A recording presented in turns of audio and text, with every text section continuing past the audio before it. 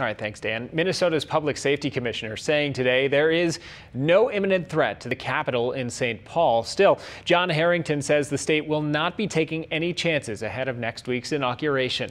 Several agencies, including the Minnesota State Patrol and Minnesota National Guard, are working together. They say they're prepared to handle any effort to stir up chaos at the state capitol. Officials have requested people stay away from the state capitol complex for the time being. Now, state law does allow people to carry firearms as long as they have a permit at the Minnesota State Capitol complex. But Governor Walz says doing so in the coming days is merely an intimidation tactic. You have something about a fence dispute with your neighbor and you go over and knock on the door to talk to them. That's what neighbors do. They talk and get this out. You may not even be happy about it.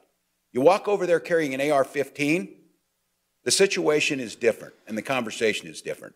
And it's just you have the right and a constitutional right to have that firearm, which I served 24 years in the military to defend. Doesn't mean you should be doing it. You have the right to own a chainsaw, but you shouldn't take a running chainsaw into McDonald's just to prove that you have the freedom to do so.